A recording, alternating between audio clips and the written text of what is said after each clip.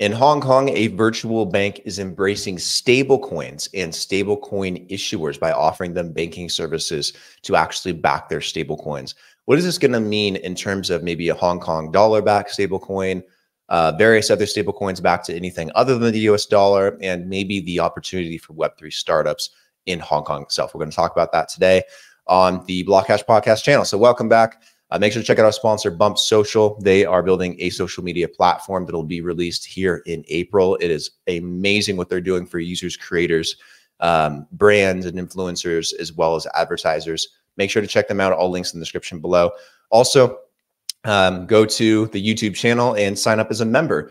If you sign up as a member, you'll get exclusive access to episodes and content before they come out, before anyone else gets a shot to see it. So if you want the exclusivity, you want to help support the channel, it literally costs a cup of coffee every single month, like $5. So it's nothing, guys. Check it out if you're interested in that perk, plus the other perks will slowly roll out. And if you want to help us stay funded. Okay. Other than that, let's go ahead and dive in to this article. Again, I will read through it top to bottom and then give you my thoughts at the very end, like always. So, the Hong Kong Virtual Bank, I believe ZA Bank, aims to push forward its presence in the Web3 industry by allowing local stablecoin issuers access to secure fiat reserve solutions. Typo there, Cointelegraph. Got to fix that in the subtitle.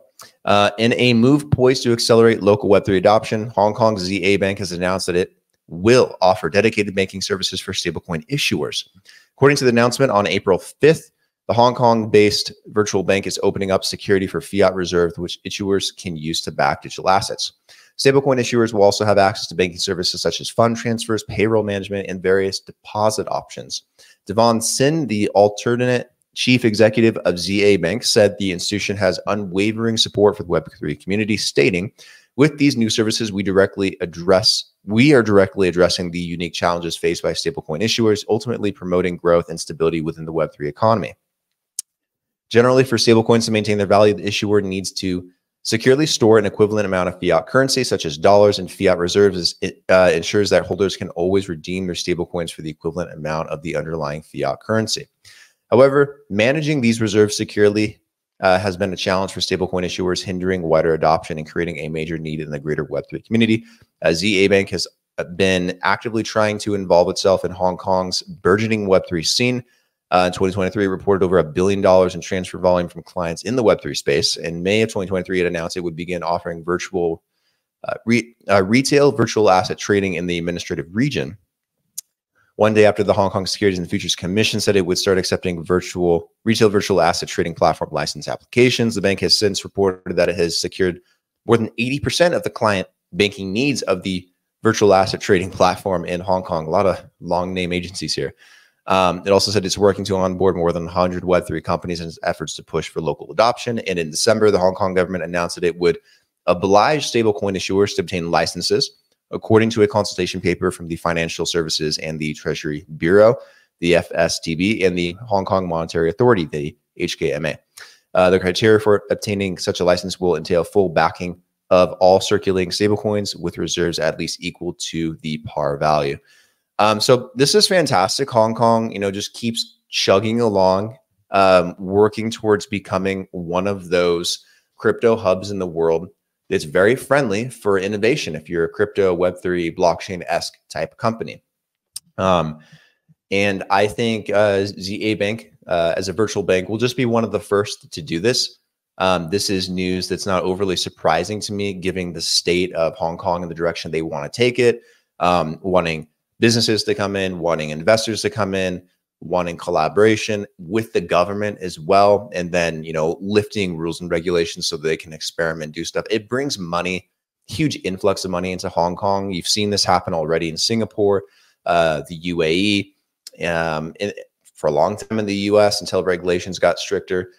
Certain parts of Europe, you're starting to see this happen, like Luxembourg, Switzerland. But Hong Kong is, again, they're being very open and they're allowing them to do what they want, to try new things. Obviously, you need to have banks to have proper stable coins. You have to have the backing. That's how USDC works under Circle. That's how Tether works, I guess, but in the same principle. And then, Gemini dollar and all these things. There's, tons of stable coins out there, but the main premise is you got to have some kind of custody, right? You got to secure the dollar. You got to have backing. The interesting thing here is they're doing it like actual cash to dollar. So not, dollar equivalents, not currency equivalents, not assets, not algorithmic bot trading of assets like what happened with Terra Luna. This is something that's much more straightforward and one-to-one physical cash to a stable coin. Now, what I'm curious about is, will this be a Hong Kong dollar-backed stable coin? And I think it might be, because I had a conversation with the Conflux Network. We did an episode with them. Make sure to check that out, where they talked about stable coin that they are releasing in Hong Kong. And I think maybe this has some relation, and they also announced it not too long ago. So this news is coming out just a couple weeks or a week after that news was announced. So I think a Hong Kong backed stablecoin is coming this year. That's my prediction. And I think the Hong Kong dollar is worthy of potential investment as well if you're into Forex and trading currencies. Like, this is not financial advice, but something that I encourage you to learn about a bit more. I think it's worth taking a look at. I would be curious in investing in other stable coins back to other fiat currencies, because as much as I like stable coins and having my ability to tie it to a dollar, I don't like the US dollar. I don't have faith in the currency right now. The inflation scares me. It's not coming down. The Fed has not been in a position where they can cut rates. Jerome Powell has stated that. They're not going to do that anytime soon, probably. And we just continuously see debt piling up. So I don't like the direction of the dollar and the real estate bubble in the US and the lack of an economy. Like, they can't even recoup the jobs that were lost during the pandemic. They flaunt like 300,000 jobs, but that's not new jobs. That's just recovering old jobs. Like, it's not getting us to where we need to be. So I don't see the progress there. Why would I invest in the dollar? That's why I'm not even in the US right now. So this is a cool opportunity. I want to see it come to fruition and see it become legitimized. I think having stable coins readily available in other fiat currencies will be very big for moving liquidity around. Keep in mind, it's easier to get your money into a stable coin and move it than it is to move the actual money through the bank. So for example, if I were to move $1,000 to Coinbase and buy USDC and then send USDC to Europe, I could do it instantaneously. But to send my dollars to Europe, I'd have to convert it to euros and hope that the bank transfer isn't expensive to do it same day. And if I wait and do it for a lower fee or even for free, how long is that going to take me via wire transfer or any other method? So it's not as streamlined. And there's more and more options to not just on-ramp, but also off-ramp your stablecoins into currency at a much faster rate and to save money. USDC, it's free on Coinbase. I can sell my USDC on Coinbase. It doesn't cost me anything. And I think stablecoins will be the best medium to supplement banking services here in the near future. And it's cheaper and it's faster. It's just an instant solution. So of course they want to do this in Hong Kong with the Hong Kong dollar, and it opens up potential inflows into Hong Kong dollars and into that stablecoin potentially.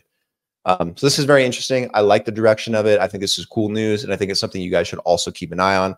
Make sure to hit the like button, hit the subscribe button if you have already. Thank you so much. And I'll see you in the next video. Have a good weekend. Cheers.